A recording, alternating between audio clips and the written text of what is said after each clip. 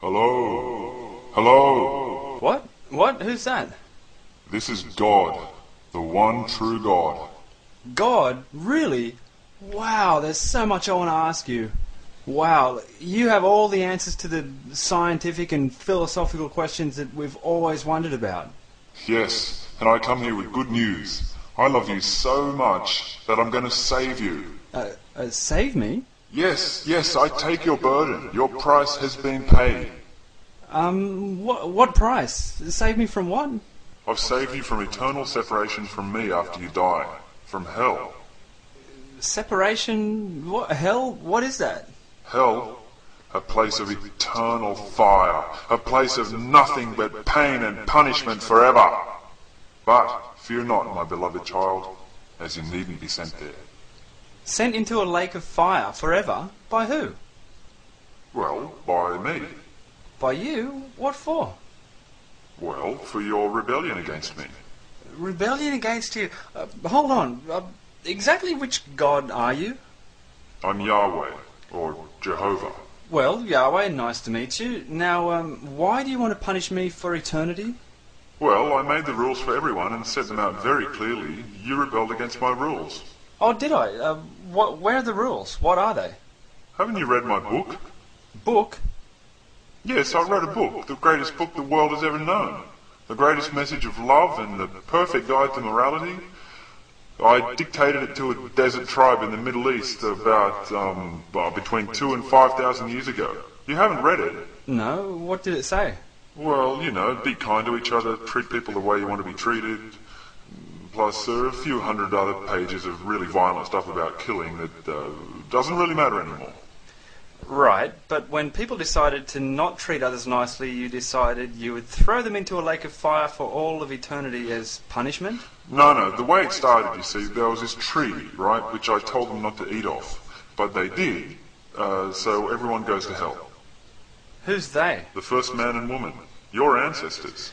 Right, so they ate off the tree and you decided that you should punish them in a lake of eternal fire forever. Well, yes. So where do I come into this? Well, the good news is that since the time when all that happened, I've saved you from the punishment for what they did.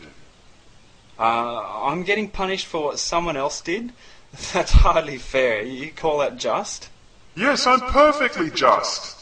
It's absolutely fair and just that you be burned forever for their crime. You are a direct descendant. But now let's get back to the point. Since I don't want you to go to hell... You don't? No, of course not. I don't want anyone to go to hell. Well, why are you going to send us all there? Because I have to. Those are the rules of the universe. Now will you just let me finish? Sorry. Since I don't want you or anyone else to go to hell, I made myself into a man a few thousand years ago in the Middle East and had myself killed.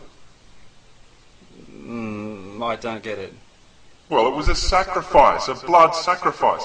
I paid your price. Paid? To who? Well, to me. To you? Yes. So you sacrificed yourself to yourself so that you wouldn't have to send me to hell for my ancestors having eaten from a tree you told them not to eat from. Yes, well, that and everything else that people have done. It's just I told them that I didn't want them to eat from that tree, and I gave them free will so that they had the option to not obey me if they didn't want to, and they disobeyed me. They ate from the tree, so they, and every single human being who ever lives, has to be sent to hell after they die to burn forever. Sent to hell by you? Yes, of course by me. Who else has the power to take someone's soul and have it punished and tortured for eternity? But I made it so you don't have to go to hell anymore. Isn't that great? See how much I love you? Because of this human sacrifice in the Middle East? Yes, I purchased your forgiveness. You purchased it from yourself? Yep, purchased it with my own blood. Well, why not just forgive? What? Well, why not just forgive? What do you mean?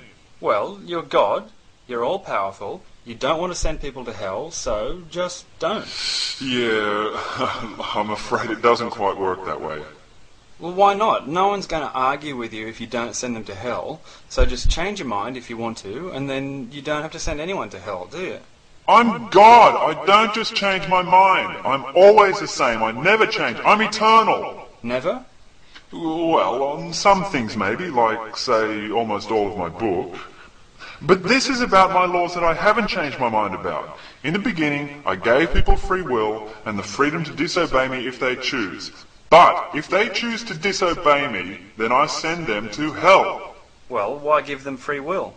I wanted them to do my will voluntarily because they loved me and because I was threatening them with eternal torture if they didn't. But they didn't. And I've had to go to a lot of trouble for you all. I even got myself nailed to a crucifix. To satisfy your own appetite for punishment and death. Look, I'm trying very hard to save your soul from eternal torture here.